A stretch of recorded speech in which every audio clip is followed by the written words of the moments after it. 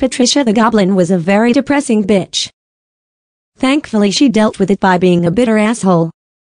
She even is making me write swear words in the first 30 seconds of the video. Fuck you, Patricia swore as she ran over a bunch of sweet elderly midgets with Down syndrome. Gasp, gasped the narrator. That's not appropriate, Patricia. Especially not at the beginning of the video. Oh, go shit out some dicks and cry me a river, you pussy. Patricia scoffed. They looked at me funny, so they deserved it. That's not nice, Patricia. The narrator narrated. Tisk tisk. Shut up, they looked too happy, and I was jealous of all their chromosomes. ... the narrator said out loud. Okay, was that really necessary? Patricia grumbled. You're not even supposed to talk to me. Naughty little cunt, breaking the fourth wall, you little rebel. Well, maybe you shouldn't have taken all those drugs you bought from that sketchy, confused-looking green salesman. The narrator scolded.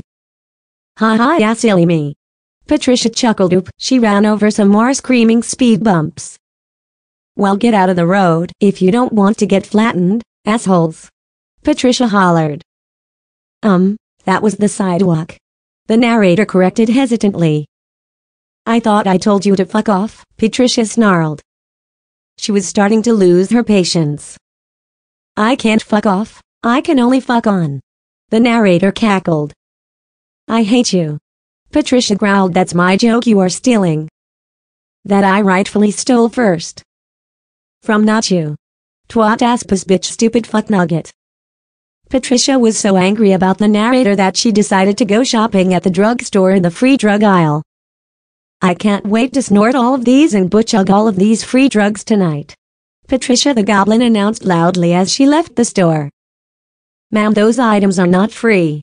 A very serial-figures-looking employee raised their finger nervously. You need to pay for those. Patricia turned back and gave a smile with her weird pointy teeth and breath that smelled like a dog that just finished licking its butt and other dog parts. My narrator said I could have these for free, and anything my narrator says goes. And I'll have you know I will be paying tonight when they all hit. I did not say that. The narrator sighed.